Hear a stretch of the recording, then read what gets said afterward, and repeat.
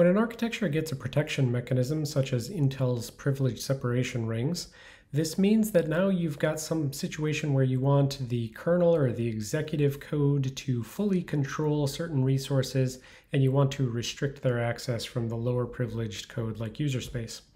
So we've seen thus far a couple of different ways to transition between low privilege and high privilege code, the call gates and the interrupts, but those are not currently the preferred methods on x86. System calls are.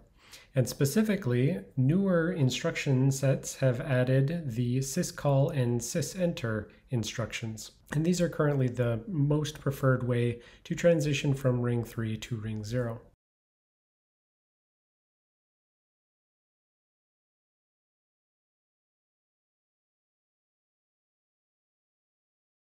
So just to back up and talk about sort of the evolution of computing systems and operating systems, if you think like way back to an operating system like DOS, where the OS and the applications are all sort of mixed in one memory space and there's no true separation between them, you would have the hardware and you would have the software, and some particular application may call through the OS in order to call some particular function of the hardware to, for instance, read a sector off of a spinning disk hard drive.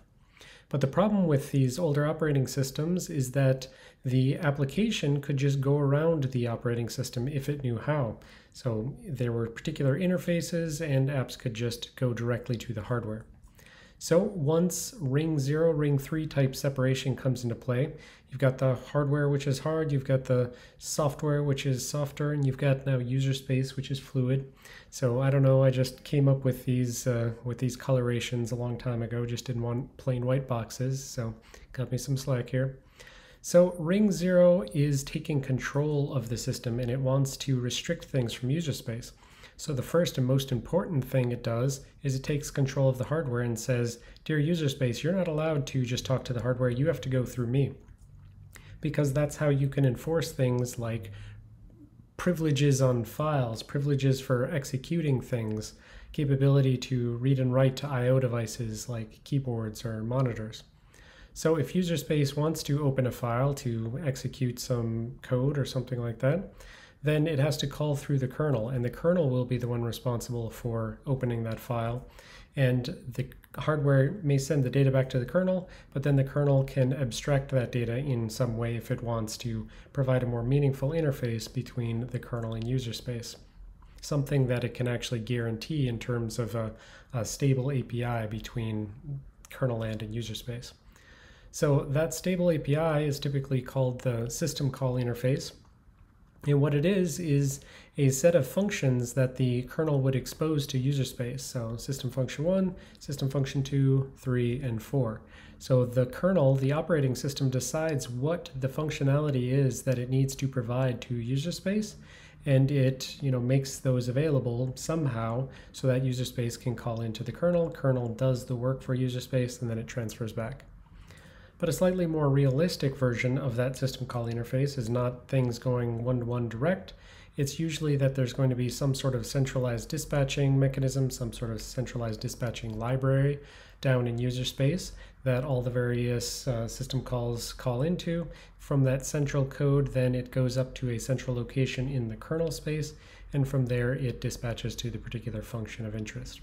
And so to make that slightly more accurate, instead of being random system calls, it could be things like this from Windows. Read key has a NT-read key up in the kernel space. Write file, NT-write file. Shutdown system, and open semaphore. These are just functionality that the kernel wants to provide to user space that it knows most programs are going to need, and so it provides it. So then the question is, what are our options to bridge this chasm between user space and kernel space? Well, we saw the first one, call gates, but that was really used circa Windows 95 or so. The next one are interrupts, and because interrupts below 31 are reserved for Intel, and above it are, any operating system can do whatever it wants with it.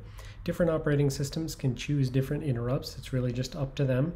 And so historically, Windows had used interrupt 2E, and Unix type systems had used interrupt 80. And it was really just, up to the, operating system. They make the code down here for user space. They make the code for up here in kernel space. And so they just have to agree with themselves about what this interrupt is that gets them from user space to kernel space. Interrupt 2E was used for a long time on Windows, and then it was removed, and then it was recently added back in again for reasons to do with virtualization. And so finally, the last mechanism is the system call assembly instructions. So from about Intel Pentium 2s or so, there was a sysenter assembly instruction which would transition from user space to kernel space, and a sysexit which would return you back to user space. And so about Windows XP, Linux 2.5 or so, those are where these were adopted for 32-bit systems.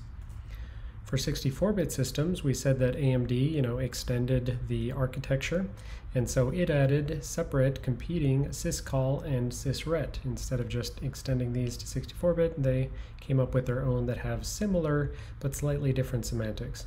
And those were used from around Windows 8 to, Linux. I don't know, because the interface itself is called syscall. It's somewhat difficult to Google for, when did Linux use syscall assembly instruction. So if someone wants to go dig through the Linux commit logs and find that out for me, please go ahead and let me know. So an interesting data point that I found randomly as I was Googling around for things is that performance-wise, an interrupt gate is the most compatible thing, but it's also the slowest thing.